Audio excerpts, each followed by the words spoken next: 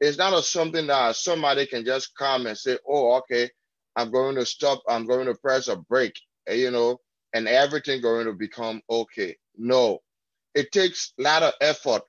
And what are the efforts being applied by this government Please to change it? With me so I can share. Hello? Yeah, go ahead, my. Okay.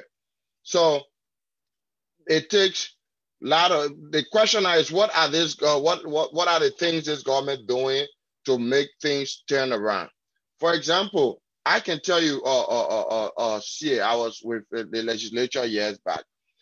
I know the international community has been recommending for years for us to carry on a harmonized civil service structure, and we failed to do that. We were spending money that were not even ours for the past 12 years, even before George Weah took power. Before George Weah took power, we have millions of dollars, hundreds of millions of dollars going to Liberia in aid, in grants, through loans and stuff like that, that we should have used to invest in other sectors like the agricultural sector, like developing the vocational skills of a nation that have been brain drained due to the Civil War. But all of this money we were paying people what, $20,000, $18,000. One person like at Maritime having $500,000 US every year for travel allowance alone. People having 500, 1,000, 2,000 gallons of fuel per month. So we spend money that are not ours, and we got in a very, very unfortunate situation, especially when we experienced the Ebola crisis. When the Ebola crisis came, now we started to actually see that we did not do what we should have done, because even our health sector could not resist or were not sophisticated enough to even fight that epidemic. Okay, that led to a lot of other things, but then we went to the situation where even companies left, and all of the negative effect that those things had on our economy, the United Nations was leaving. When the United Nations was leaving, then we had a situation where all of our NGOs and stuff that are supporting us were also pulling out. Now it was becoming the issue of the government responsibility to take care of herself. George Weah became president just last year, January. January of last year, George Weah became president. Less than 2 years since he became president. When he became president, we had over 2,000 healthcare workers that were being paid by our partners. George Weah had to take care of those people. So George Weah inherited almost $290 million in recurring expenditure, when void of foreign aid, grants, and whatsoever, the country cannot even raise $500 million in revenue. So you have what? At least over 65 to 70% of the revenue raised or generated going to recurring expenditure. Taking over such a country as a president, and then looking at the skills, we are lacking skills. For years we fought war, people don't have the ordinary skills like welding, Mr. Weah. electricity. Just quickly. Okay.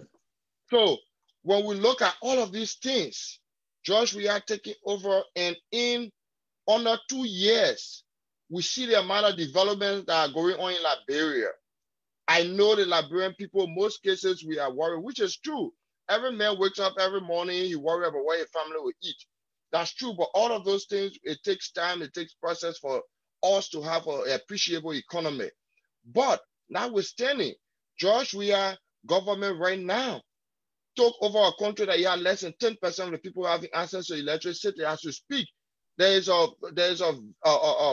rigorous effort to increase that percentage. Now, as we speak, you go across Monserrado County, that people will tell you, since we are here, people will tell you that there have been new light poles, wires, and things. Hopefully by December or March latest of next year, when we dedicate the 6 news transmission area across the country, we're going to have electricity. We'll get to those details. I want us to go step by step. I know you're talking about lights. Your government told us that you are breaking light pole for the RRA, and we didn't see them. We were told that the light posts were even, around, and all that was left was for those light posts to be planted so that lights would be on the RRA highway. We are yet to see that, but let's leave it there. Let's look at the economy. Let's look at the economic indicators. Because, Mr. Weah, your government survival depends on the economy. Your political survival depends on the economy. And it is only the economy will tell the people that you are representing that you are delivering those things that you promised them. So let's look at the key indicators economically. Number one, let's look at growth. The IMF in recent time projected that our country, Liberia, will not experience any economic growth until 2024. And it even put that growth rate to be around 0.4%. And depending on the government putting into place the necessary measures that will kickstart that growth. Now, that is to say that we're not going to experience any growth between now and after the 2003 election. So is Weah or is this government performing when in fact the forecast that we have shows zero growth? So I don't know where you got your information from about the IMF, but I think I got a different information. The IMF, I have not read any document from their website, which in fact I'm looking at right now, that spoke about we will not experience growth until 2024.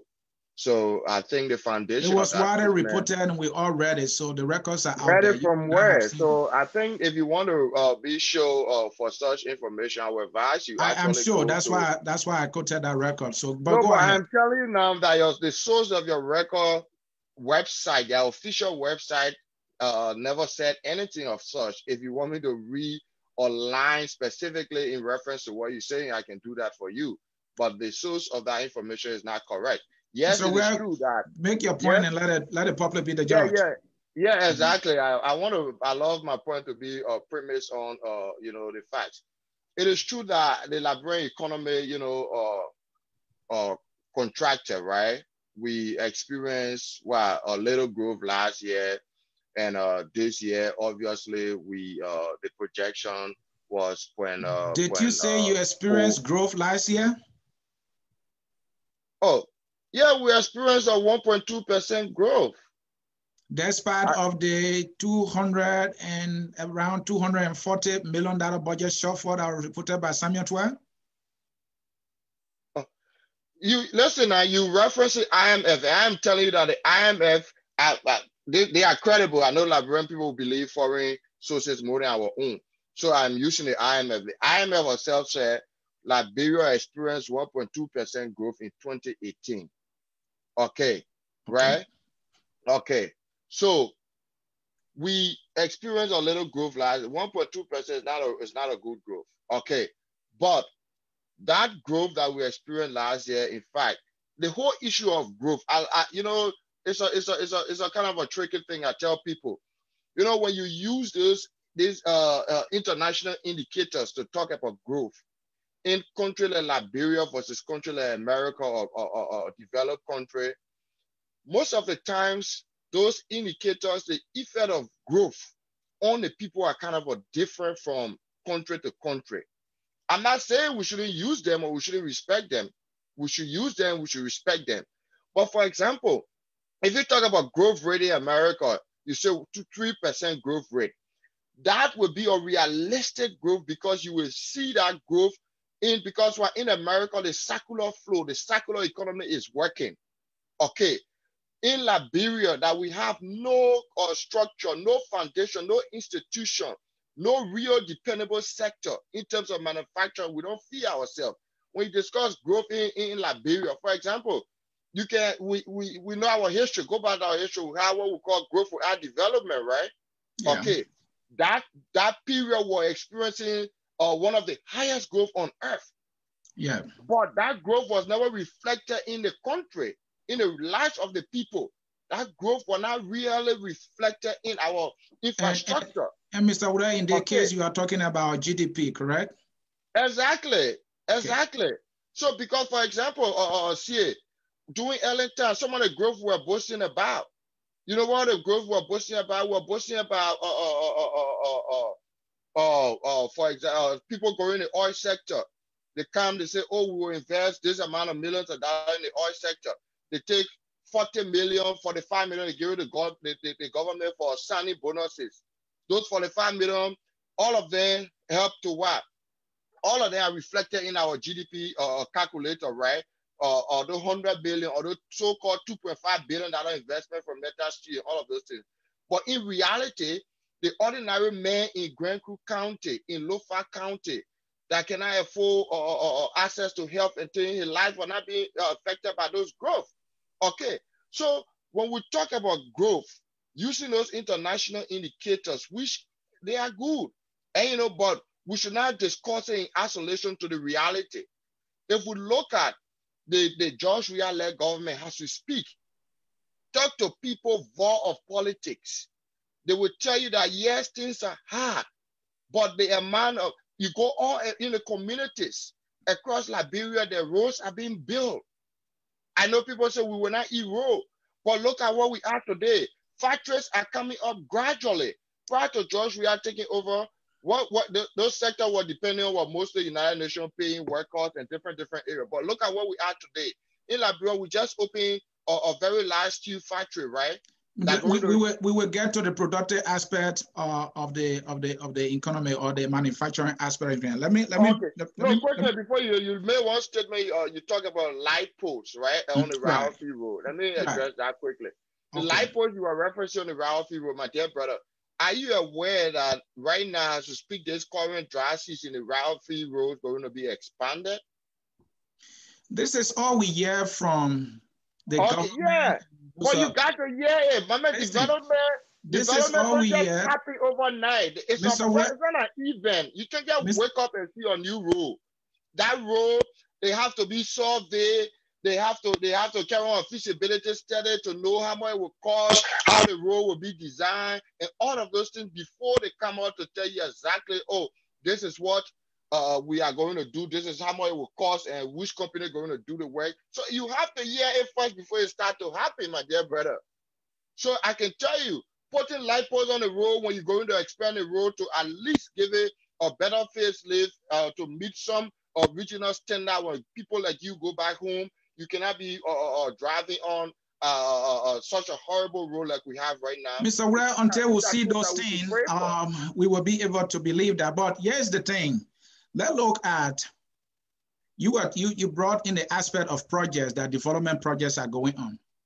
One of your widely advertised project is this so-called coastal highway. The coastal highway, the government wanted to achieve it so much that it went to a private investment firm that we've never heard of before to acquire about $1 billion. Even the IMF and the World Bank cautioned the Liberian government to not do that. The government went ahead and did that anyway. And they ratified it at a 4G speed in less than 2 days overnight. One would think that the money will have been secured now, and one would also think that the coastal highway will be in full swing. So what is the start of the coastal highway as we speak? Well, my dear brother, you see, like I said, it gets frustrating sometimes when I discuss Liberia, because I think Liberia, everybody wants to be in politics, and people say all kinds of things. But the reality is, I will continue to remind you that development is not an event, it's a process. And I love the word you use. This government was so desperate. And that's the reason why some of us supported this government, because we felt that the government was going to come with so much hunger to develop and transform our country. It's true. When the government came, they were hungry, wanting to see. Look, I was in Liberia, and I went across Liberia, and during the rainy season, my dear brother, the entire southeastern region, people in Grand Julia, Riverside, Sino, Maryland, Grand Crew, they are disconnected from the rest of the country.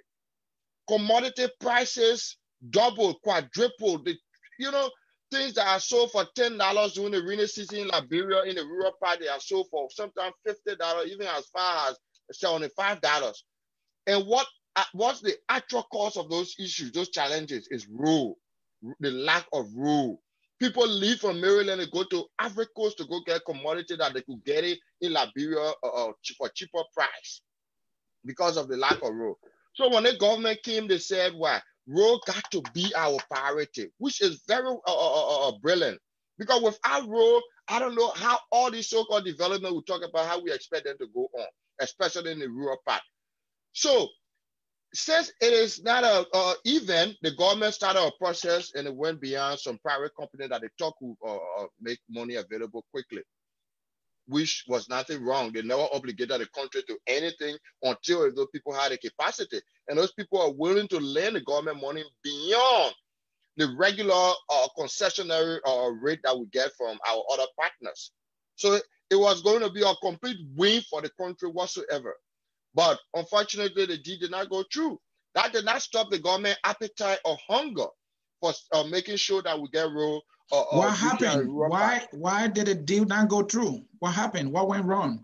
Well, I don't think that even matters, because the truth is the company never had the capacity to provide the funding at the end of the day. So if they never had the capacity, they could not provide the funding. We never obligated the country to anything. We did not lose anything in the process. So, well, that's it. But Mr. Weah, are you aware that the national legislature, the lawmakers, were able to ratify that agreement, and the president did affix his signature, making that agreement law?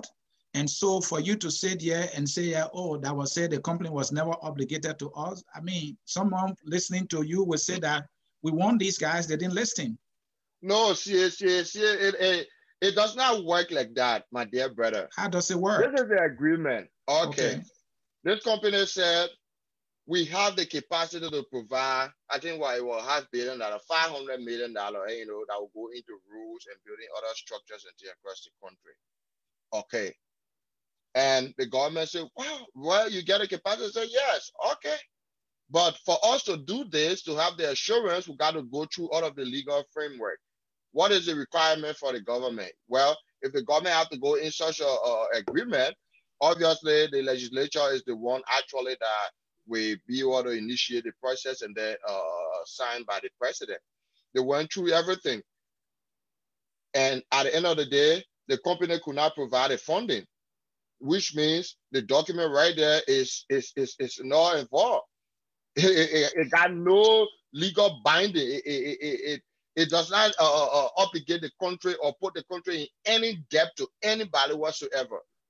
But the most important issue is that go to the government desire for rural infrastructure across the country. The government went beyond that and went to our traditional partners. We went to ECOWAS Bank. ECOWAS Bank provided, which is a done deal now, the assurance that it will give us $100 million for that same corridor. That's a eastern, coastal highway corridor we're talking about.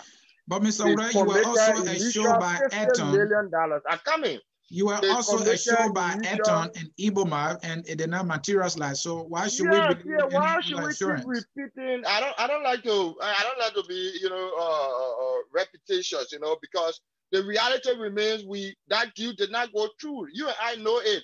And Liberia is not obligated to anybody because we never got anything from them. So no need for all the waste our energy. Let's go to the actuality, the constructive part of what will move our country forward. Okay. And that part is where I am focused on. ECOWAS Bank has committed providing $100 million for that same corridor. That $100 million, $50 million has already been approved, which hopefully I am told from reliable sources in government that this coming dry season, we are going to see work starting on that corridor. We're going to start the process from Sino going to Grand Coup towards Maryland, while the government is still negotiating for additional funding for that same corridor. But beyond that, since we own road infrastructure, we also have funding. Just recently, at the spring meeting there, the finance ministry just concluded, and we have funding available, both in grant and concessional loan for the road from what? Konya. I don't know if you know where Konya is in Lofa County, but I know No, where I have no Konya is. idea. Go ahead. I went there 2009 to investigate when a girl there called Kopo Kamara got killed and brought the rift between the Muslim and the Christian crisis. One of those on the Senate team that went there to investigate that situation. So I know Konya very well. And I know how horrible that role was. So LA Justice LA government started a negotiation that kudos to them that should have taken the role from Banga towards Vonjiman. But all of the money were not sourced. So the road were to come from Banga to Zozo to Konya. Now George Weah government have succeeded in getting the remaining funding to take the road from Konya all the way to Vonjiman City. Okay, and beyond that, we also have funding too for the road from Ganta going towards Tapita and subsequently onwards to what? Grand Jide County, Zweju in Grand Jide County.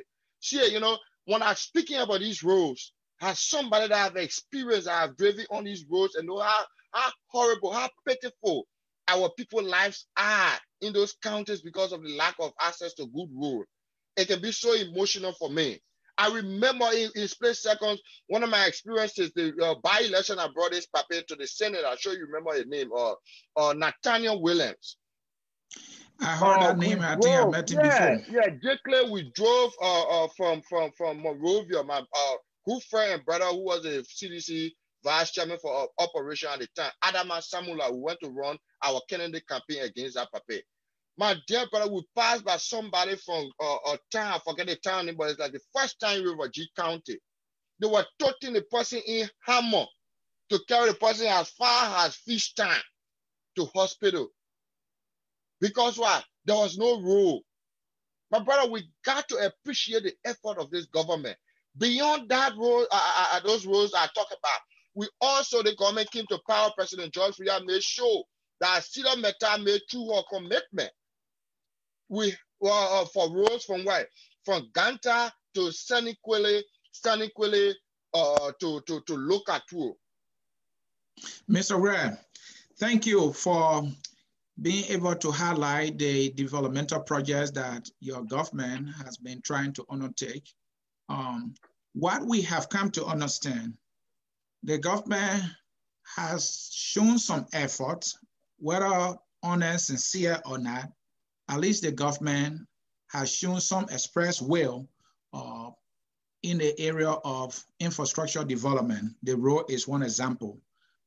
We also know about the Do Community Road where a statue was constructed. I don't know how long that piece of road is. So maybe when the coastal road is done, there might be maybe 20,000 statues, but that is not the point. But what I'm trying to bring to you here is that the president personal projects, I can say they are all done, but initiative or projects undertaken by the government, they are yet to be completed. One of such is the military hospital, the most talked about or so-called military hospital. That project has been ongoing now for a year, a little over a year, but the president personal project, the 9th Street, the 47 condominium, but Smith said recently in the interview on Sekou Kane show that there are 17 units. So, I mean, where is this government focus? What is the government priority? The president personal project or developmental project that the government want to undertake? Because the president projects are completed, but you know, government projects are yet to be completed. You know, my dear brother, you know, that's petit, to borrow from a Frenchman. You know, that's petit propagandism. You know, we cannot go that route of trying to create a correlation between public projects and the president or personal projects. It matters, Mr. Ray. I'm coming. I'm not a spokesman for the president or his family. No. And neither am I a spokesman for the government. Okay. I'm a private Liberian citizen, so I love my country and willing to support the forward march of my country. But the reality remains, the president constructing his personal project, it's not our public funding. They don't have to go through the bureaucracies that government project has to go through. For example, if you want to build a road, right, in a community, that road got to go through a lot of processes, including you got to know that you have to do feasibility study for that road, right? You got to be able to determine who's going. You got to send a bid out. You got to people got to bid companies that will be winners, and a lot of times, sometimes some of those companies have to source funding from their banks and things to start the project before the government can be able to refund them later, and all of those things. So if you answer this shit, send the government came to power, my personal thing is going faster. Because my personal thing, you anybody in government, you working, you want to pay your lay horse, your personal project, you going to consult anybody, you get So, your Mr. Weah, it brings to but those that are cheap begs the politics question. for all to go and talk about the president personal project. Okay, this project we're talking about, my brother, the president did not really start. Anybody that know that I got some idea about that particular structure. That project did not 100% started when George Weah became president. When the campaign was going on, there were works already on that ground going on. So you're talking about the 9th Street project? I'm talking about the so-called, what you already, other people will say 60 condominium, other person say 49, now you say 17 and this and that. Whatsoever the number is not even important to me. Okay. Mr. Weah, do you care to tell our audience the status of the military hospital? I listened to the executive mansion. They said that the military hospital will be dedicated on Armed Forces Day, which is February 11, right? So we are in we almost in December, so we just get 2-3 more months. They're going to dedicate the military hospital, and it's going to be not just a ceremony or something, but it's going to be well equipped. I think you are aware that our Chinese partners offer to equip it. It's going to be sophisticated, which is going to cater to our military personnel and their family, but I'm told it's going to go beyond the military and provide services to other ordinary Liberians, which should be welcoming and should not be an issue of politics. All right, Mr. Weah, let's leave it there. Folks, if you are following us here on Focus on Liberia, my name is Anthony Sie, and I am the host of a new program here at Focus on Liberia called The Hour of Politics. Today I have with me my colleague Weah. He is a supporter of the current government, and he's here to explain to us that despite of all the challenges, his government, he claims, is doing well. So we are now on the economy still. Another indicator that shows the economy is doing well is the issue of job creation.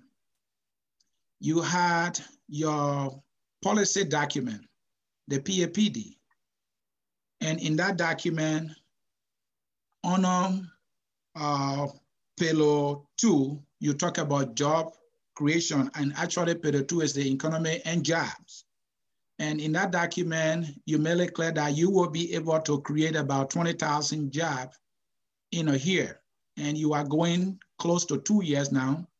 Do you care to explain to us how many jobs that your government or this government has created so far? See, the issue of job creation is not an ordinary thing that people always think it is. Job comes with a lot of things. The first thing, for us to have more job available for our people, we got to have most or all of our sectors working.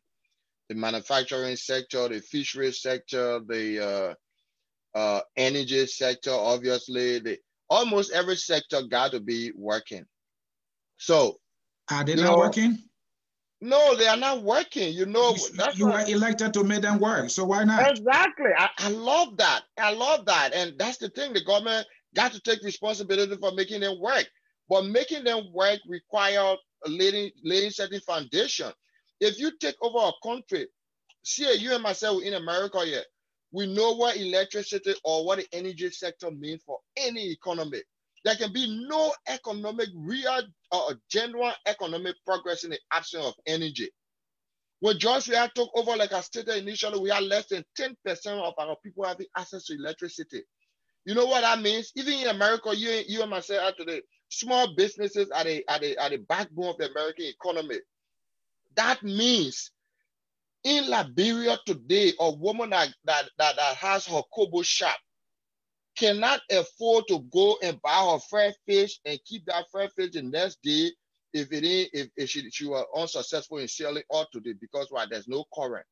Okay, so you cannot have jobs being provided in the private sector if we don't have reliable energy. So what is happening now? That's why I was making reference to the sixth transmission, the how you call it in here, the West African Power Pool project that is ongoing. Okay, I listened to the guy, I'm forgetting his full name, that is chairing that project, right? He said by December, latest March of next year, they are going to commission all of those transmission sites, and we're going to start distributing current from those sites. That means we are going to leave from the small percentage for our people that have access to electricity right now. We're going to go what? People are projected that by the end of next year, there will be over 50% of the Liberian population or populace having access to electricity. What that means, it means what? The small businesses and stuff in the different communities, counties and stuff will start to make progress. Okay, people will be able to store their produce. People will be able to come and build small factory. You know how many people have went to Liberia before and wanted to build? At least go ask these Liberian people. I forget the guys that are running that play what the fish day, napkin and tissue there somewhere on the Kagata road there. That didn't tell you what it costs to maintain a generator. Or go ask any manufacturing people that are in Liberia right now. Let me tell you how expensive it is to make progress. So to provide job for your people, they need the skills, the vocational and technical skills. One, they need, even if they have that skill, those that will come and bring these manufacturing areas to help them get jobs, they need reliable electricity. So this government is trying hard to look at how rigorous now the government is pushing a TVET program. That TVET program is going to provide too many technical skills for our people that will make them ready. The government is tweaking the program in a way that we're going to provide skills that are needed. Unlike the past, where we're not even tailoring our TVET program to what our economy needs. Okay, so this time around, we are tweaking it to make sure we provide skills to our people, the kind of skill that our people need for them to be readily available for any kind of light or medium manufacturing that will go on in the country. Mr. Weah, are you saying that your government, as we speak, is yet to start creating jobs and now laying the foundation for job creation? I'm not saying that. Don't misquote me. Like I'm asking you a question, Mr. Weah. Yeah. And let me provide you the right answer, right? Are you aware that we had a steel factory, a steel plant that was just dedicated by the president a few months back? Okay. That steel plant, from my understanding, is starting with, I think, either 300 or 350 initially employees and Liberians, and it's going to expand to by next year. I think if my numbers are right, to go up to 500 or more. But in reality, they are projecting to hire up to anywhere 800 to 1,000 Liberian when they go into full blast, and how good the business sector would be for them. Okay. Thank you. So jobs are being provided. Are you also aware of the Chinese factory that just were dedicated for the softwood manufacturing? I am told, in fact, the first 100 containers will be shipped out of Liberia. You know what that means, right? Those people are already provided jobs for hundreds of Liberians. And I listened to the guy the other day. Mr. Weah, did you just say will? I said they have already provided jobs for hundreds of Liberians. They have already provided jobs. I said they will. But they also said hopefully they want to expand their project. and they're going to, if they expand the project, they're going to be able to hire over 1,500 Liberians. But just before hiring Liberians right now, they are providing skills for the Liberians that are working there, including our sisters. They have a very huge female participation in the at the project site there, which is very welcoming. Mr. Weah, so, my dear brother, development is not an event; it's a process. I agree. It's a process. The Liberian people got to understand that. Look, it will not be miracle. Nobody could have taken over Liberia at this time or last year, January, when George Weah took over and could have worked miracle. Forget about all the political bluff. You take over a country where there is no skills or brain drain. We suffer from brain drain in Liberia. There's no skills, there's no electricity, there's no water, nothing. And you say, Mr. Weah, Ellen Johnson Sirleaf took over a country that was dead economically and any kind of way, if I can put it that way. We had just come from war, and she did her part. She didn't cry wolf as you are crying. You inherited a government, though you said broke, but at least you have institutions. You have a functioning government. You have some reserve, far above 150 million. And here you sit here and you cry. So why are you not just doing the people's job? Yes. You know, let me tell you, you know, I don't like to go that route of people saying, oh, we should make too many comparisons between the past government and the present government, this and that. But, you know, sometimes for the sake of discussion, we go that route. You know, I don't like excuses or this and that. I'm not making excuses for even this government that I support. I'm just telling people that how things will work and how they should work and how we should exercise restraint and understand that it will take process, right, and time.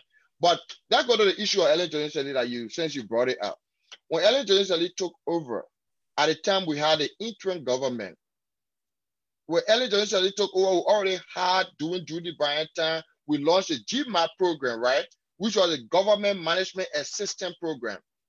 I was in Liberia when the GMAP, the lack of Ellis confidence were the first foreign experts that went to work on that GMAP program. When Ellen took over at the time, we never had for example, when Ellen let me give you the numbers. When Ellen Johnson Sirleaf took over, Liberia came, we had 15,000 United Nations peacekeepers going in Liberia. We have hundreds of NGOs going into Liberia, employing Liberians, because we just came from crisis, so people came to help. So Ellen could not even come to complain because when she came, she did not meet anything, but she was receiving everything that she did not meet there. Okay, Ellen came, Liberia was getting hundreds of millions. The first donor conference that was hosted by the Liberian government, even our standard bearer at the time, George Weah, attended, raised over $500 million for Liberia. We are not in that same situation again. So y'all got to understand. So when Ellen came, she didn't mean nothing, but she received everything. Ellen Johnson Sirleaf government said they got $16 billion in FDR, foreign direct investment. Where come on, man, show me. Mr. Weah, talking about foreign direct investment is another indicator. Hey, man, come on, guys. Let's be real.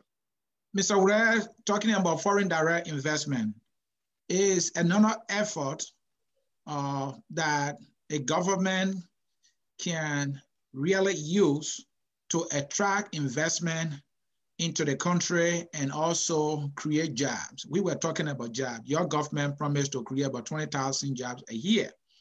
And as we speak, we are yet to get good news of, investors coming into the country. We've seen people come for visit, they come for assessment, and then they're gone, and then we don't get to see them anymore. What is going on?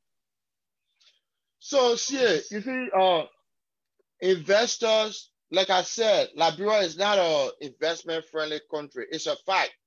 It's not a George Weah thing. It's not anything that people should use politics about. Liberia is not investment. Let's look at the region there. The first thing in the region, Liberia, we are one of the least populated country in that region. Besides being one of the least populated country, we are one of the countries in our region that fought war for many years. So people that investment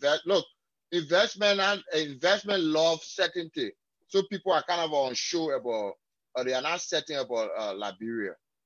Besides that, we had the crisis that created brain drain, right? Like I stated before. Beyond that, we are lacking infrastructure development. We don't have roads. We don't have electricity. We don't have reliable water. We don't have anything. So our country is not an investment-friendly country, Liberia. And that's not the making of George Weah that just been in power 2 years. And you think who is responsible for that? So now it is the responsibility lies in our historical past, our history, the mistakes we make, the blunder. In fact, look at our trying last to 12 suggest years. that I mean, we have 12 years of over. We have OECD nations alone spent about $9 billion in Liberia for the last 12 years, but we lack all of these things that I just listed. Is that George Weah not the president since 2005 or 2006 inauguration to 2017? No. So now it is George Weah's responsibility to make sure that we have all of those things that will make Liberia an investment-friendly country. That's why I stated previously. That's why we are going heavily to provide infrastructure development for our people, like roads. Take roads to the objective of George Weah is to make sure Liberia is connected by road in his first term. Every county capital should be connected to Montserrat County. Beyond road, on the issue of roads, we are yet to see that. Let's move to another economic indicator, and then after that, we'll ask you to grade your government from your government performance on the economy. Let's look at prices of basic commodities. You remember very well when prices started skyrocketing as a result of the exchange rate getting out of control, the government released a list of about maybe 100 commodities on the Liberian market. Listing prices at which those commodities should be sold. And that did not even materialize because the economic structures were not put into place. The measures were not put into place either by the Commerce Ministry or by the government itself. And so prices now are so high because the exchange rate, we can say, is the major determining factor of the major determinant of the prices on the market. So what can you say to that? That this is the reason why our people are suffering. The prices are high. See, fortunately, I've been in the business environment of Liberia for many years. Good. Before we used to at the Ministry of Commerce. I'm talking about way before George Weah, Ellen Joseph Shelly government. At the Ministry of Commerce, they used to have the price analysis division, which I think is still there till today's date. And they used to go calculate people commodity prices and tell them what to sell it. Then the question came up, which kind of economy do we have in Liberia? And people are, is it a free market system or this and that, all of the debate. And and when you have a free market economy like we always say we have in Liberia, government don't impose on people what to sell their commodity. What government does is you allow competition to be the determining factor of price.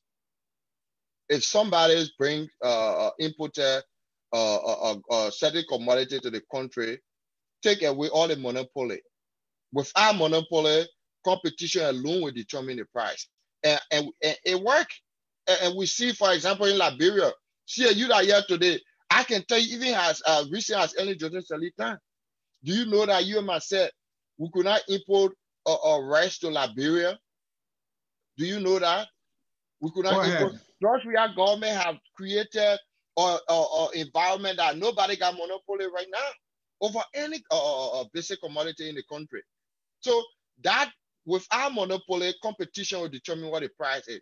And price too is a function of what the economy can produce. For example, everything in Liberia we import everything. God, pepper, bitter ball, just name the rest, we import everything in Liberia.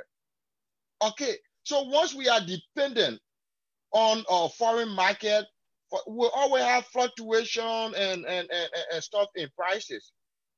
So the issue of price, my dear brother, I cannot advise the government, even myself, to go and impose on business people say, and Mr. Weah, $25, $10. I will allow competition to determine the price of any commodity.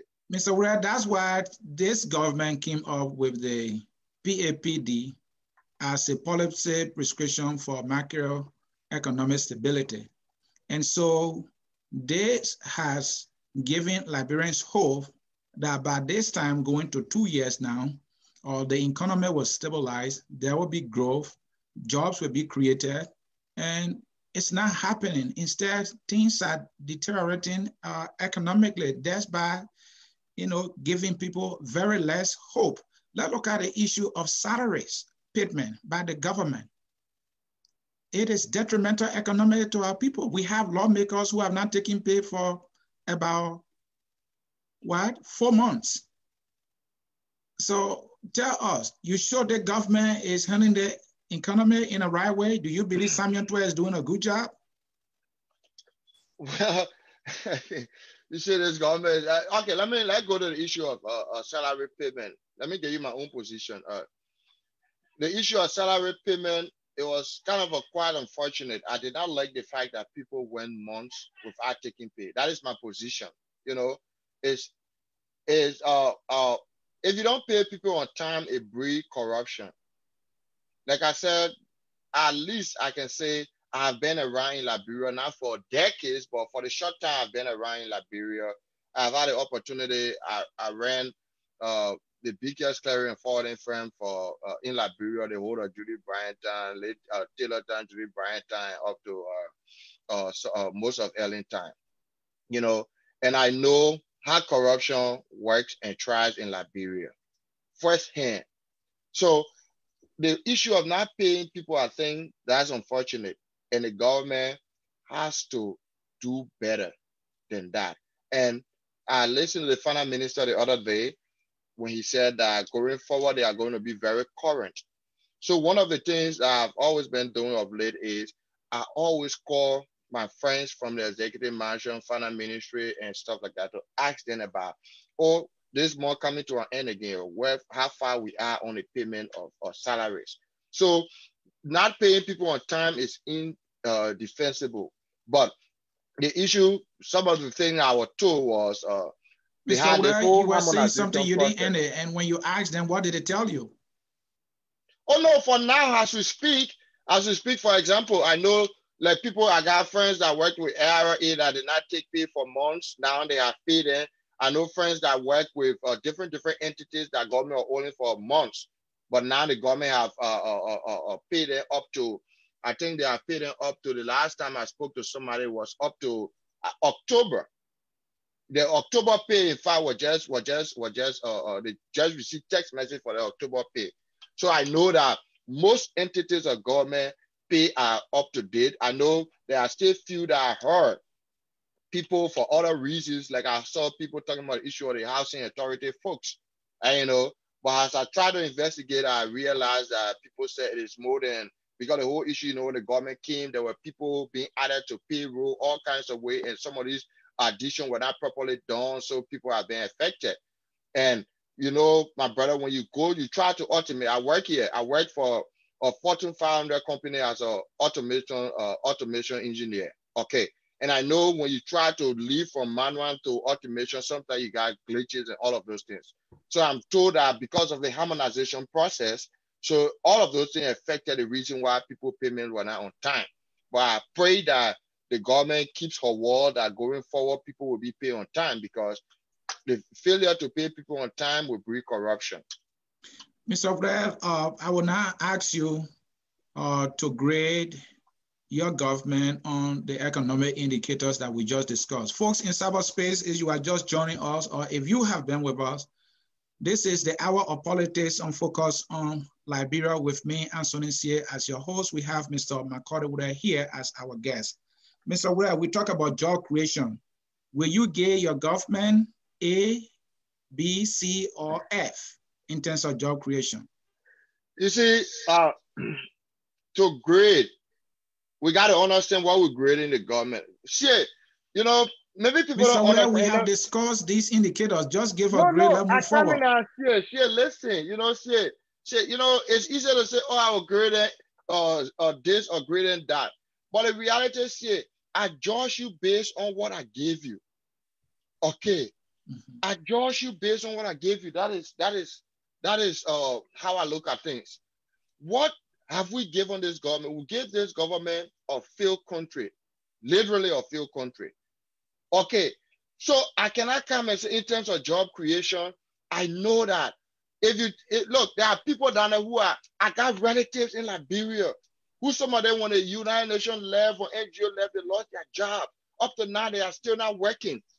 And up to now, they are Mr. Weah, give her a not grade. We working. got to move I come forward. and say, if I come here now and say, oh, I graded government this and that in a favorable way, somebody might get angry, but they will not understand where I'm coming from.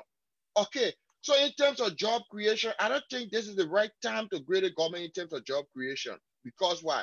You have completed, your government has completed almost 2 years of academic work. Your government has completed almost 2 years of political academic work, and you are telling me you can't grade them? No, because I just explained to you why I don't want to attribute a specific grade to say, oh, A, B, C, D. No. Mr. Weah, is there anything you are afraid of? I don't want to appear to be not be sympathetic to my people. Like I said, I got relatives down there in the country that are out of job right now and things are tough. Some of them I have to go beyond my own reach to provide for their kids to go to school, to help with food and all kinds of things. Okay, so but I know that if I will be grading this government, it will be based on what we give this government. And based upon what we give this government to grade the government on that, I will not grade the government in an unfavorable way. But I don't want to be misinterpreted. That's the reason why I don't want to use any of your barometer of A, B, C, D, and stuff like that. All right. Let's leave it right there, Mr. Weah. That was the voice of Mr. Makota Weah, and I am Anthony C.A., the host here. I focus on Liberia on the show, The Hour of Politics. Folks, let us move to our next segment. Mr. Weah, your PAPD, there is Pillar 1 called Power to the People. I read that document, and I'm assuming that you read it because you support the government. It's a brilliantly written document, I can say that. Power to the People is said in that particular pillar, which is Pillar 1, to empower Liberians with tools to gain control of their life through the provision of opportunities such as education. I don't want to bore you with healthcare and all that, but let's just look at education. Do you think your government is providing the tools that Liberians need to empower them with skills, with the knowledge and know-how to be able to contribute to their country in a positive way? Let's use the University of Liberia, not only University of Liberia, popular university and colleges, the tuition free program as a case study here. What is your impression about that program and how your government is handling or performing on that? So, CA, I don't know, you said you want to limit it to what? Education, right? Yeah, because of time. Yeah. So, but let's go to where we are and where we were prior to this government coming. Do you know that since the government came to power, Liberian schools have performed? Now they are far from, people when you say something, they start to misinterpret. They are far from where we want them to go, right? But the performance this gone, West African, I know they call it WASEC now, what we popularly know as WAEC. Do you know that their performances have increased greatly? Our schools perform better than previous years. And also, do you know that the Liberian private schools perform better in mathematics than they have ever done for the since the war. All of those things tells you about the effort being made by the government. Okay, but even beyond that, look at, for example, we have in our country, we were lacking people in almost every specialty field in the medical area. When George Weah came, what he did immediately, he worked with the Ministry of Health, and it took Liberians and sent them abroad to go and gain skills in those areas that we are lacking. Okay, so that is why giving power to the people, empowering those people to come, that we not have to rely on neurosurgeon or orthopedic specialists to come and do certain things for us, but our own people will be capable and take their country's future in their own hands. So in terms of education, we are far from where we want to be, but I think with our politics, we all should appreciate the government for where we are right now in terms of empowering our people in education.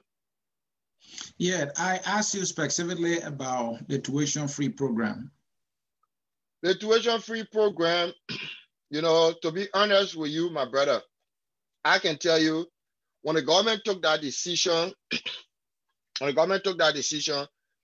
even the oppositions were commending the government for taking that decision. You know, but for me, I'm a technical thinker. I was not happy with that decision.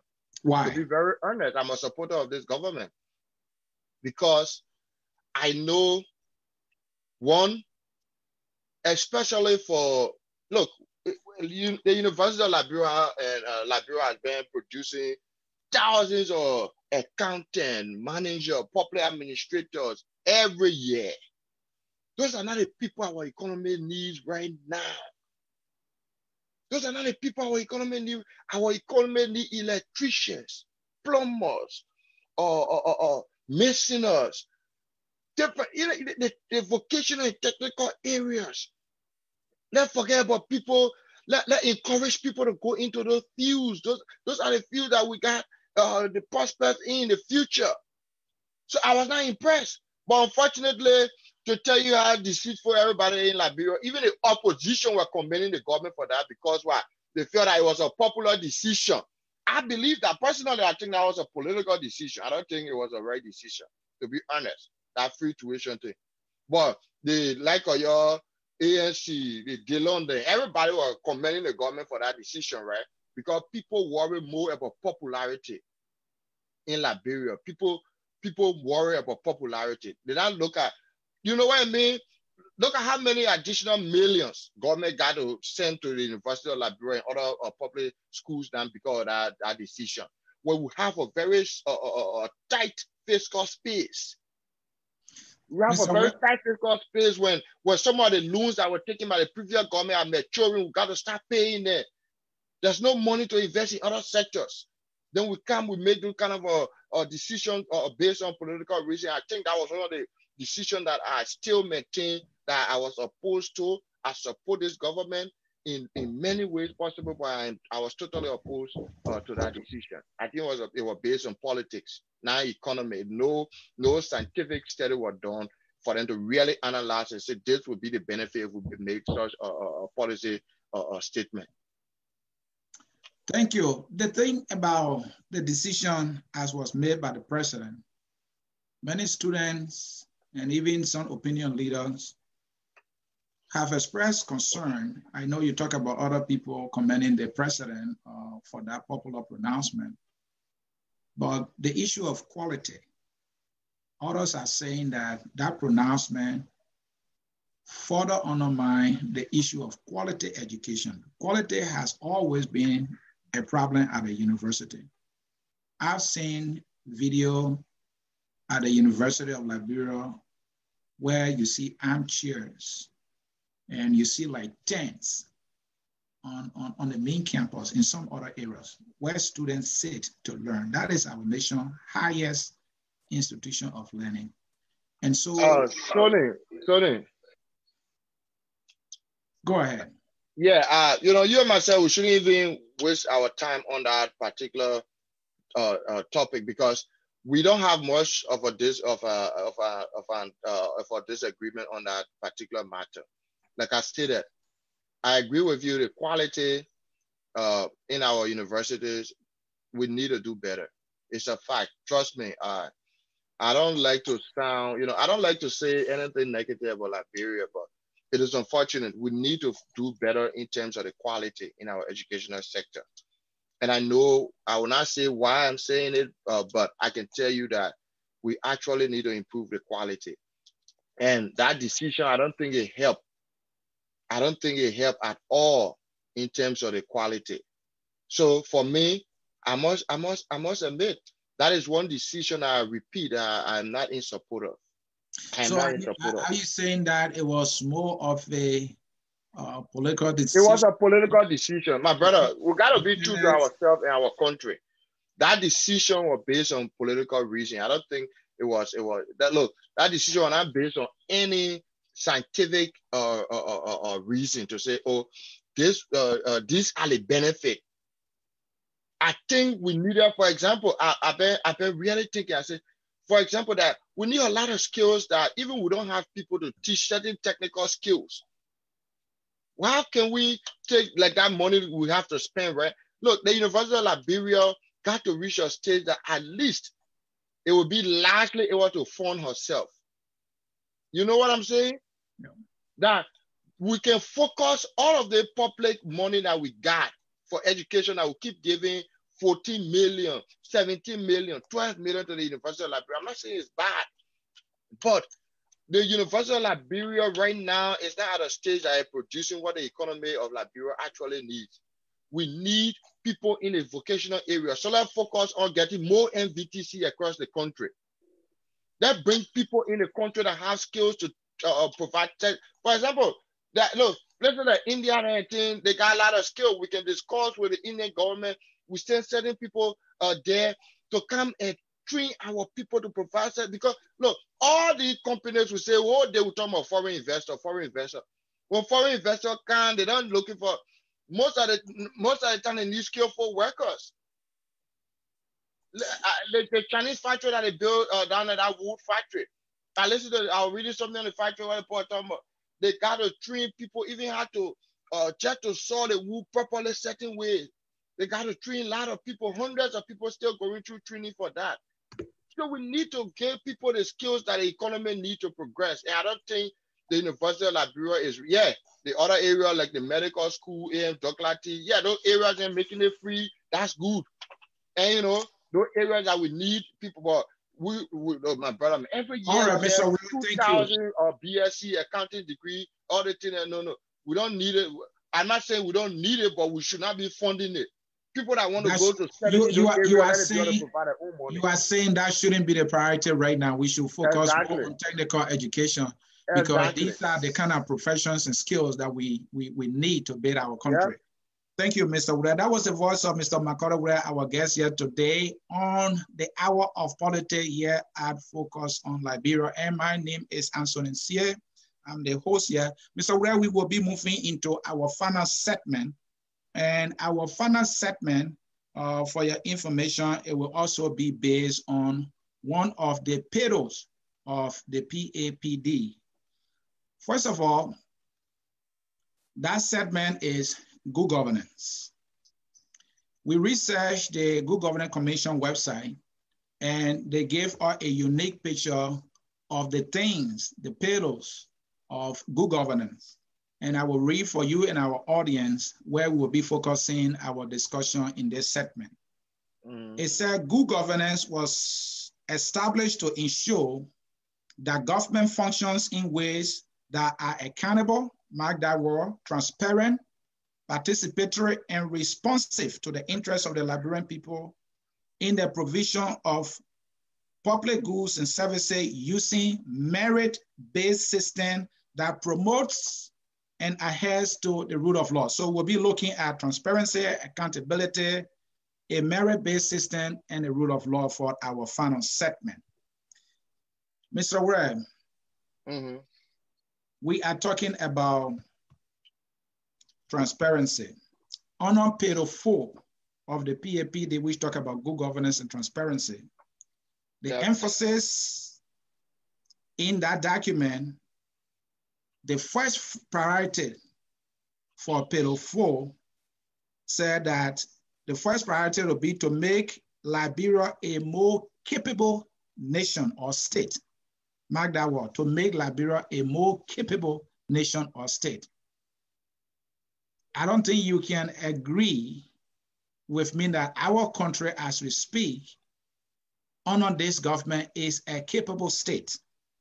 Then the PAPD also had a second priority, which is the reduction of corruption, which speaks to the issue of transparency. And I'm not sure you can also disagree with me or anybody that corruption is not being reduced in this government. In fact, corruption is more like being practiced even in the street. So let's go to the issue of transparency, starting with Liberia being a capable nation that can be able to manage its own affairs. Let's look at the issue of the 16B that was not managed. Our country, our leadership, our government is not capable of financial management. What do you say to that? Well, see, I hope the way you're compounding all of those things, you're giving it time to address. Oh, yes. You know, but you see, good governance is subjective.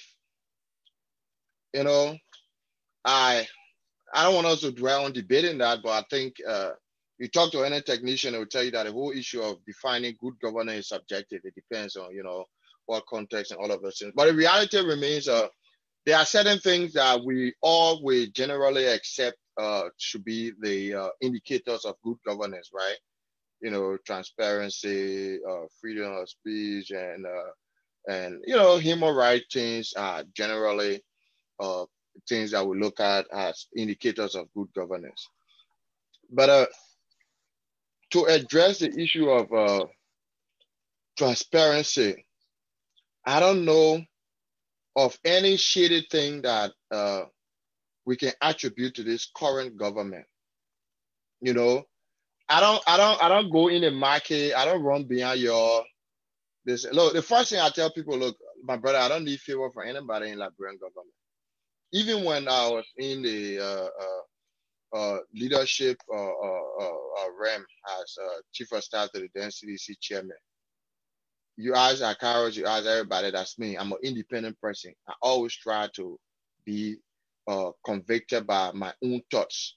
So I don't need favor from anybody in the government, but the reality remains, most of the things that we will attribute that are lack of transparency in Liberia are based on what perception. And, you know, and I know public perception, we should take them seriously too, because I read an American foreign policy book written by Jack Reed, yeah. I read that book in 2004. And I love the definition he gave for perception. He said perception is an operational reality. So taking that definition into consideration, I think the government needs to do better in terms of changing the public perception of what they think the government is. But the government, nobody can really, I heard you made reference of the $16 billion. If I was to work that day when the 16 billion North started, the first person that told me about that was a friend of mine told me about that. Oh, my man, people eat 16 billion. I said, Liberia, 16 billion? He said, yeah. I said, my brother, look, come on, man. Don't even, look, you need to wait fresh. The reality remains, look, the 16 billion you myself talking about, we brought in our foreign partners, so we don't trust our own. Our foreign partners conducted investigation, and it told you exactly what happened. And those people who are responsible are undergoing prosecution. That's how good governance works.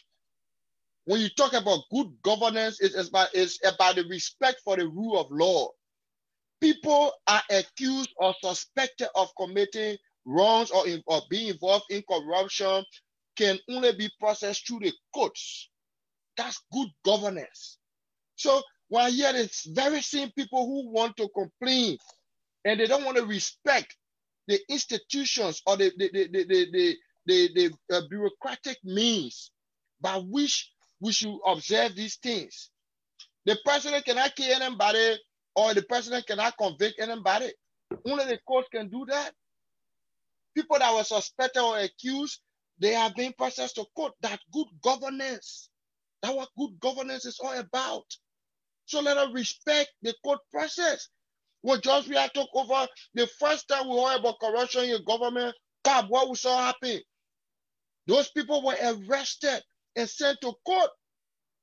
The court what? Free them? Well, that's good governance. It's unfortunate. I felt so disappointed when I heard the lecture of my brother from Minnesota here. You know our brother very well that left to serve in the government, dr.nya. And they got involved. We heard them over a tape recorder and all. The government process in the court, they were released by the courts. That's good governance. We got to respect it. I don't care whether we support it or not.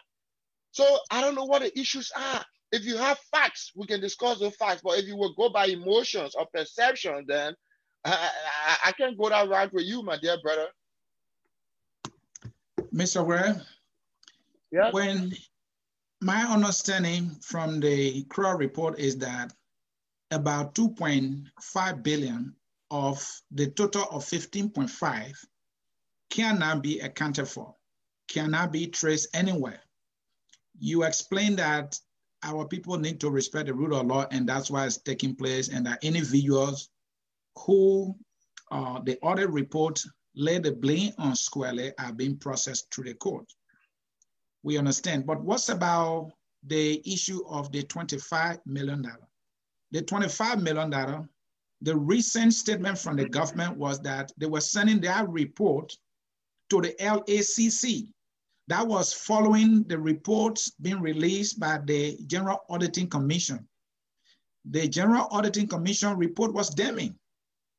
The report listed institutions that the economic management team listed to have dealt with and to have also given some sum of money.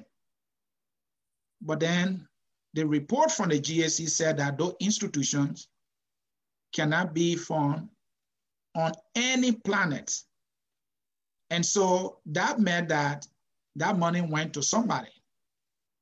The president is yet to act on that report or even request or announce to the Liberian people the report from the LACC. So people feel that something went wrong and the president is refusing to act because we were told that heads were going to roll. What do you say to that?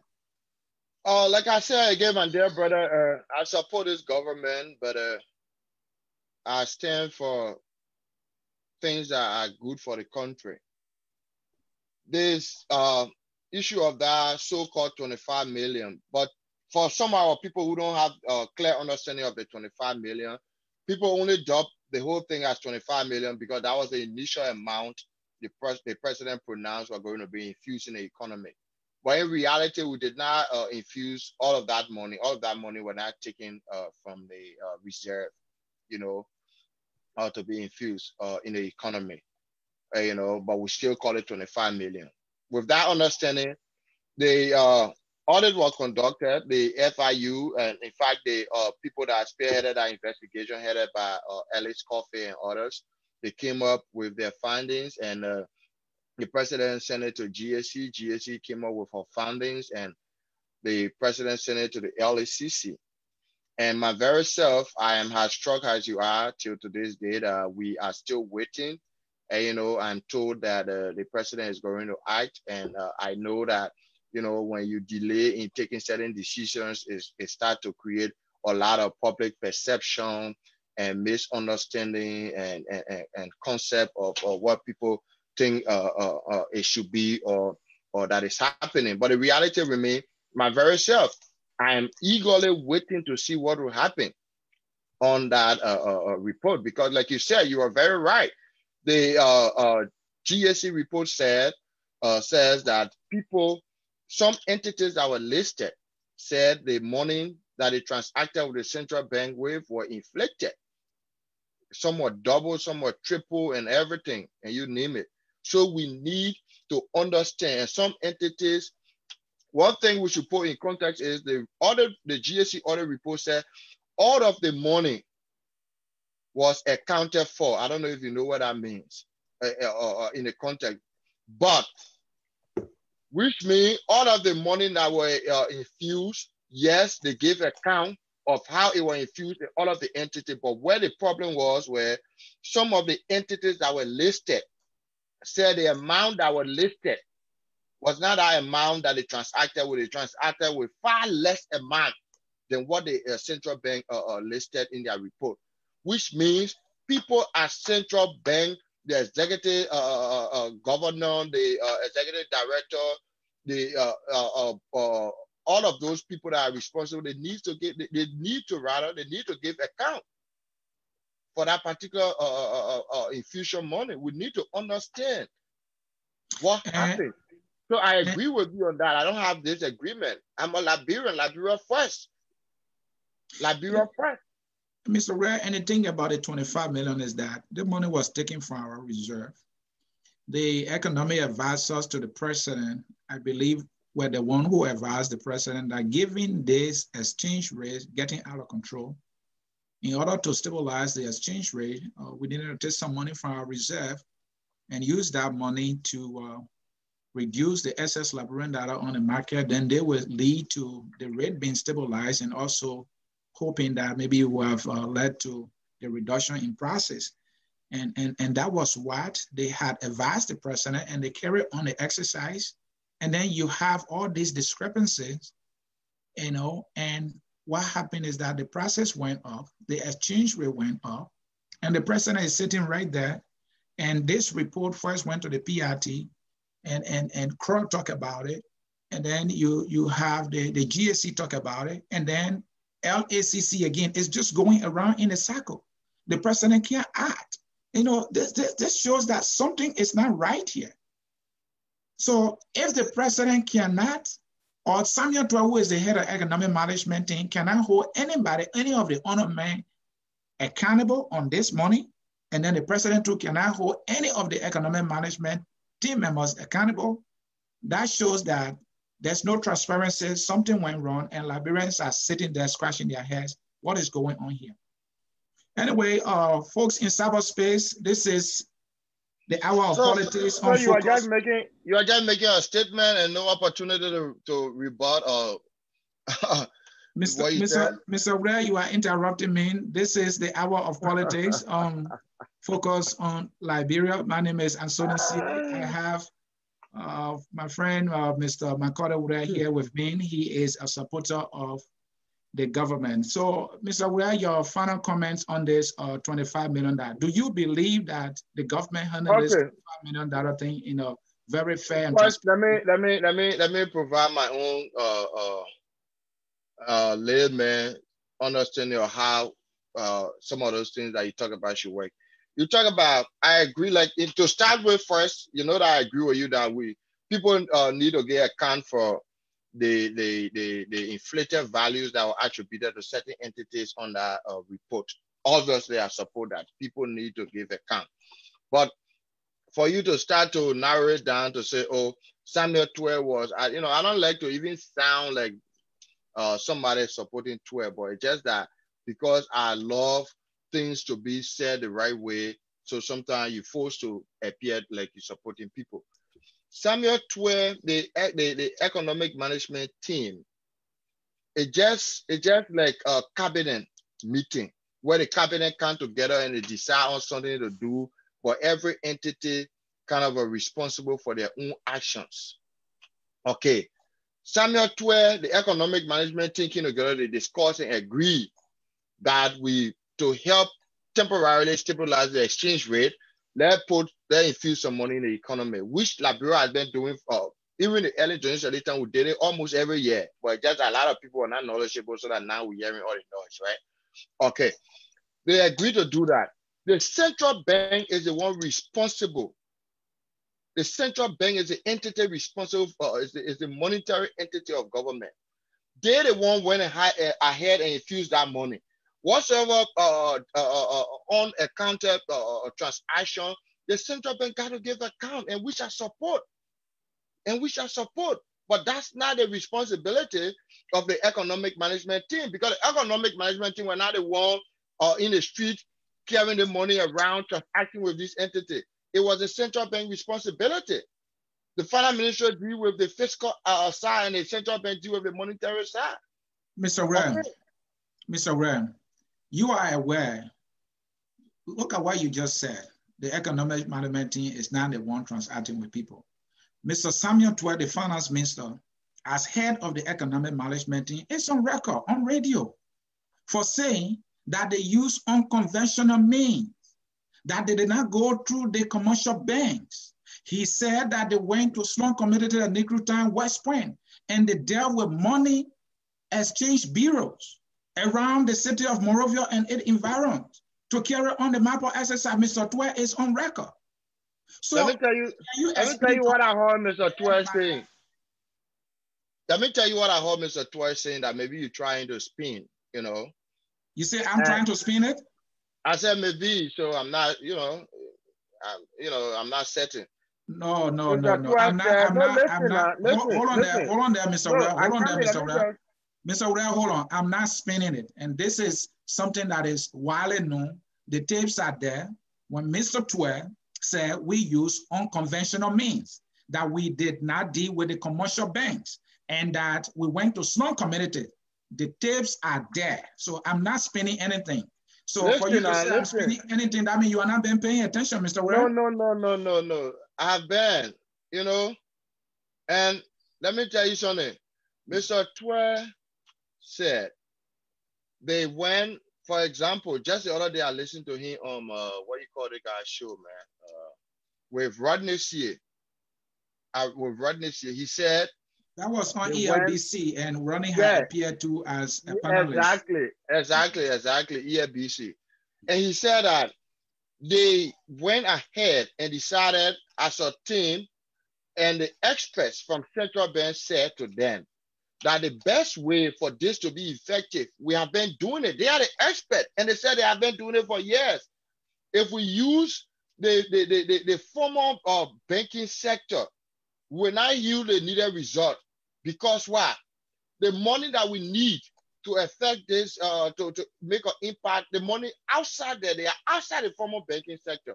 And I know our people, most of our people don't like to bank, which is a fact. So since they are the expert, they came with that idea, the economic management team bought the idea, and they went ahead and they used it. And we actually saw the impact. When they did that, the US rate came down. For how long, Mr. Weah? For how long? Yeah, but listen, you see, you keep referencing people, but you couldn't forget when the president was making a pronouncement the first time they made that pronouncement for infusing that money. The president himself said that this is not a long-term fix; it's a temporary fix. It was a temporary thing. So why you forget about understanding that part of it? He said, so when will we get a long-term fix to this issue? When will we get a long-term fix? The long-term fix, one. We have the market is flooded. Up to now, we cannot give a count of how much money we have in circulation, which is unfortunate. That's the reason why the government wants, which is, of course, I know it's a separate topic, but that's why the government thinking about going into printing new money and stuff like that. Because right now we don't even know how much money in circulation in our Liberian economy. Why will a government a reduction in the rate is kind of difficult? Okay. Because what? You and myself know the previous government had the first money in the economy. They when they printed additional billions of dollars, and they didn't get rid of the first one. They put that new money in the economy. So we don't really have an actual account of how much money we get in circulation, which means we cannot really take any monetary or fiscal policy that is informed by statistics. So to do that, that's why the government is taking on changing the money, changing the currency. And hopefully we can have the new currency will have what you call better security futures. And now with that new currency, especially since we're going into giving our people incentive to be able to save and stuff to get good interest. My very self, with that new policy, most of my money that I make here that I use as saving, I'm going to start saving in Liberia because what? I want my money to be able to accrue interest. So that's a long-term fix. And especially with what investing in our domestic output, like agriculture, like manufacturing, all of this fishery sector. I think you are following with the Japanese government. I forget the exact amount because too many things happening now. But the Japanese government is going to provide a lot of motorized boats and things to our fishermen, our ordinary fishermen, to leave from paying kingdom now to using a motorized boat to go and fishing. So we need all of our sector to start to work for us to be able to stabilize our rate. And especially, trust me, people are underestimating it. But if the government can show, can bring general integrity to the central bank and the banking sector, and with the higher rate they are offering now for people to be encouraged to save, some of us will start saving back home, and that will affect the rate. Mr. Red, I'll leave it there and go to some comments here. I will read some comments here. A.B. Wen said, ha, ha, ha. Now, good governor is suggestive when it comes to CDC being in power. Marie Quade, we are really teaching you. Jerome Rabba, oh my God. And Jerome Rabba again, did you say so-called? Then we'll have Thomas. Thomas said, this guy is not God-fearing. He lied because Weah love above the love of a nation. We have Dakina said, really? This man lying too much. I believe they are talking to you. Then Thomas again, all these sedition case lied a lot. So, Mr. Weah, those few comments that from our followers here in cyberspace trying to grade your performance, and they are saying you're not telling the truth. I will not allow you. I will not allow you to comment. Let's focus on the discussion. No, I'm not commenting. Trust me, man. I am above those kinds of things, petition. But I just want to make a suggestion to you with regards to that. Okay, I go think ahead. going forward, it will be better, if you reading comments, you read comments that kind of are contributing in a positive way to the discussion, and instead of people that if you accuse somebody of lying, make one statement that counteract what I said. That would make that once you say, oh, the man, he said this, or this guy just talk about or the factory that are open and employing hundreds of Liberians, the wood factory shipping 100 containers of softwoods to international market. Oh, that's a lie. Then you start to you counter it by saying what is the fact about it. But to just, oh, the man lie. I know most of our people in America, yeah, they don't even know what happening back home there. They got no clue. But they just go by people saying, oh, this and that. So they come and say people lie. Everything that I say here is evidence. Even if you go to the front page African newspaper, you go there, you will see some of the things that I'm telling you here. They attended the program. They got video recording for most of the things that I will be telling you, I have said to you here. So to say that lie, well, I know people have a mind fixed about George Weah, so you can't say anything. Mr. Weah, sorry, Mr. Weah, thank you. And let me fit right there. But I don't think you should be telling me what comments to read and what not to read. Our audience are the one that got us going. We can decide what comment to read, and we value our comments. Whether you disagree with their comments, we will read it. Just as other people disagree with you and they are still listening to you because they value our show. That was a suggestion, though. Yes, no, we will read all the comments because we value everybody's participation.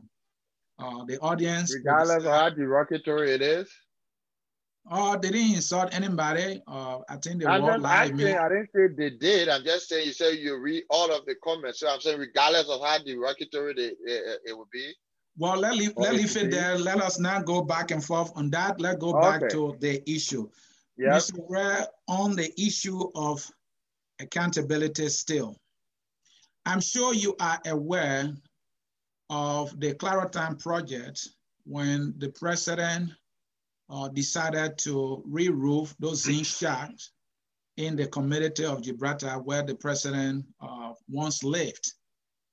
You are also aware that Mr. Weah lived there and he became an icon. He played football, he earned millions, and he did not re-roof those zinc shacks until when he became president. And when that pronouncement was made, we were told by the government and some surrogates of the government that Mr. Weah has used a personal money. Later, did we know that that money came from the finance ministry, and there are records to that effect. And Mr. Weah took our people money, something that was not budgeted, and he used it to re-roof zinc shacks in Claretown. What do you say to that? No, sure. You see, my dear brother, you know, unfortunately, Liberians love to make comments that are not. I live in Gibraltar. My stepfather used to be a national team goalkeeper. Mr. Weah, this was reported. Not like it was reported. No, you missed it. I'm talking to you. I'm not talking to someone else. You know, you said that, oh, George Weah, all the time he played football, he didn't do nothing, and he got to be president and this and that, which is not true. That's why I giving you the reference now that I personally live in Gibraltar. Okay. And I was in Gibraltar when George Weah went to Europe. And I know you go to Gibraltar, George Weah spent so much on the people of that community during his glory days. What qualifies so much? He gave money for them to build school. Gibraltar, if you know Gibraltar, is a community that suffered from a lot of filth from the drainages and stuff like that. There were a lot of times that George Weah gave money there for us to improve the drainage system and all of those things in Gibraltar there. Some of the money were not wisely used. People ate it. People took advantage. They did a lot of things. He empowered a lot of people from that place. A lot of people he empowered from down there. So I live there. I'm not quoting somebody. I'm not quoting they say. I give him my own experience as a former resident of Gibraltar. Go there. You ask Gaddafi. They come in there. My stepfather Edward Paddy Dixon used to were living not too far from George Weah's late grandmother's house. So I know firsthand. But I go to the issue. You said surrogates. Those surrogates, I don't know who they are specifically, but, well, a lot of people go out there without the right information, without the right authority, and they make claims. Okay, but I know that the president's office or the finance ministry that at least should be making official statement on those things never said that the president was going to spend his own money. Did I hear people saying it? Yeah, I heard it, but I did say it. People say a lot of things. But the right authority never made such statement. So I cannot fault the government. So Mr. Weah, was that a national project? Because we were made to believe that it was a personal initiative by the president to help residents of. Made to believe by who? They say. Mr. Weah, just respond to the question. Hey, okay, so made to believe, yeah, but you just, I don't want to rely on the saying, but I am telling you, the official people from the Ministry of Finance or the Ministry of State for Presidential Affairs never, ever said that the president was going to fund that roofing project from his own pocket. Every budget, they are they got certain money that are placed in the budget.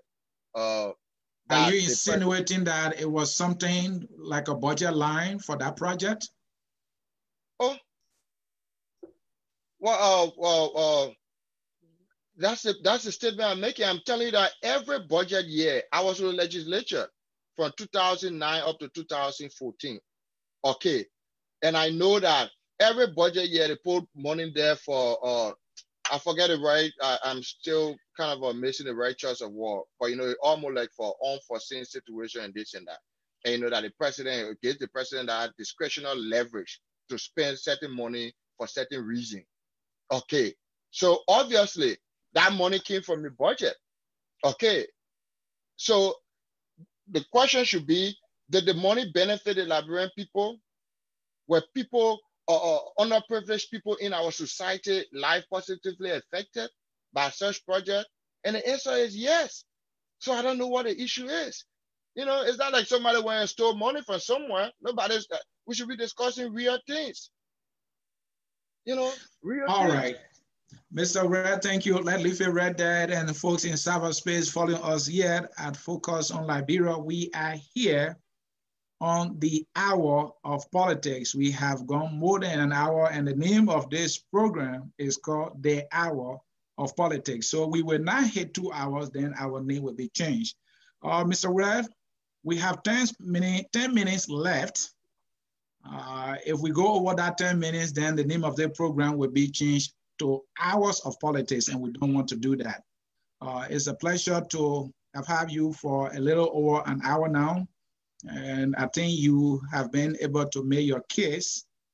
But we will bring this question back that you refuse to answer. And that was the purpose of us inviting you here. You can choose not to answer the question again. You have explained that giving all odds, to summarize or paraphrase all that you said, your government is performing okay. So if your government is performing okay, what grade will you give this government, even though your own lawmaker, Senator Sir Joseph, is saying that the hardship in Liberia is out of control, that people are suffering. Anywhere you go, people are suffering. And yet, you have the courage here to propound that your government is doing okay. What grade will you give your government?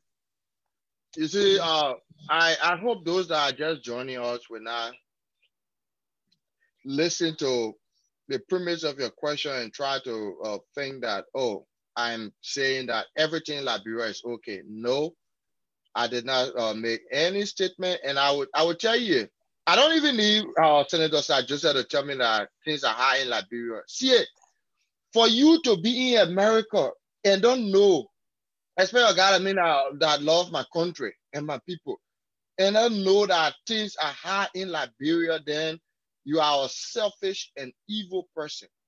I know firsthand, because I know people in Liberia that never used to call me to ask me for $1. Now they can call me, and sometimes I'm constrained to go beyond my capacity and even do the extra for them. So I know things are hard. I got my mom there. I got my daughter over there. I got my family there. So I know things are hard. But I'm saying things are not hard because George Weah became president. No. Look, Professor Jones Dopo, I love one. He said, don't blame a place you fall down, blame a place you stump your toes. You heard that before, right? What that means to interpret, to correlate it with our discussion, George Weah is not a place George Weah is where we fall down. The hard time in Liberia now, to correlate it with Professor Jones Dopo parable, the hard time in Liberia under George Weah government is where we fall down. But we stump our toes doing Ellen Johnson's relief time.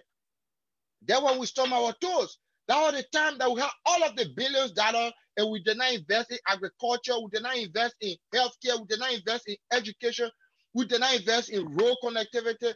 We always did not invest in anything. We were just paying people huge sums of money, unfortunately. So I know that things are high in Liberia, and I will always acknowledge that. But I'm saying we need to give George Weah government the opportunity to change things around, which they are doing gradually. Okay, they are doing gradually. Electricity. We are about to see miracle next year in the electricity sector. Another thing I want to touch on quickly before our time finish, we talk about George Weah, about Liberia, not be spectator, and hear people saying, oh, they try to make satire out of it. The reality remains, look at today. I was speaking to a Liberian man around a construction firm in Liberia, road construction firm. He said, since they banned down the George Weah government, the amount of contract road, and not talking about before, the only road they used to get in Liberian company was what? To go Greater Dead Road. But he was telling me, he said, look, my man, since George Weah took power, the amount of asphalt road project, Kota, let me put it in Liberian way, Kota road project, they have given to Liberian company, this government, is unprecedented. We got lots of Liberian we are empowering our people, but these things will take time. It requires the collective effort of all of us, you and I, Anthony, here. We in this country. Let's build the country, build like me. I told you with the new policy, they come in now. Every money, tell me what every extra money we get every year, if we can raise $50,000 here and save it in Liberia with 26 over 20% interest rate. You know how much we're going to get free for our saving? So that is how we contribute to our country. That's my point. So if I will rate this government for the sake of you, my host, maybe that will please you. I can tell you that this government is not doing excellent, but this government is doing good.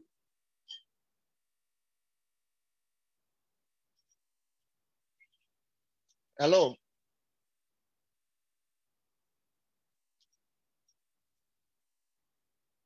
Hello.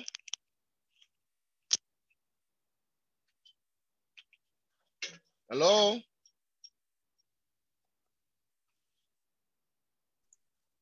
Mr. Red, sorry about that. Sorry about that. Can you hear me now? Yeah, I can hear you now. Okay, thank you. I was just saying, that was the voice of Mr. Weah, our guest here, saying that this government is doing good despite of all the economic challenges, prices are skyrocketing, the exchange rates is in the roof, people can't find jobs, people are not taking pay. Even government officials, the senators have not taken pay for 4 months. National Housing Authority has not taken pay for 10 months. And Mr. Weah is saying, despite all of these things, the government is doing good. Who told you that National Housing Authority are not taking pay for 10 months? You be the judge. Mr. Weah, again, it was a pleasure having you, your concluding statement. Okay, to conclude, I want to say thank you, my dear brother. I hope we as Liberians can come, you know, and regardless of our ideological differences, our political affiliation, we can discuss and contribute to our country positively. I'm saying to my fellow Liberians, Liberia is our country. Like me, as an individual living in the US, I'm going to play my part, contribute towards my country. I know that it's going to be, it's going to take time and process for Liberia to make progress going forward, especially as we go with our new monetary policy that will be initiated. As an individual, I'm going to encourage a lot of my friends and family in America and across the world to start to save back home. As we save back home, we gain interest on our saving, and also we help to have more money in our economy for different projects and investments and other stuff back home. And I know my people back home, things are tough. It is very, very tough, very, very tough. Unfortunately, we pray that God will guide our president and our people mindset. Also, we can develop our mindset and change our mindset to improve the current situation for our people. But I want the people back home to understand that all is not lost. We are getting there. By next year, before next year end, we're going to have over 50 to 60% of our people having access to electricity. Before next year end, we are going to increase the amount of people connected to pipe-borne drinking water. And when you have reliable electricity, it kind of will spur growth in the private sector, including individual businesses and stuff like that. So, but it takes all of us from abroad back home to make the change that we want. So thank you very much for this opportunity, my dear brother Sonny. And I hope that anytime you can call me and anybody, we can agree and disagree on the way forward for our country. Thank you, Mr. Weah. We here are focused on Liberia. Are so honored to have had you to explain to our people that your government or their government is doing okay despite of the challenges. And so that will do it for us here at Focus on Liberia with me, your host for our program here, which is the Hour of Politics. My name is Ansonin Sie, and our guest was Mr. Weah. This is how we draw down the curtain with this music.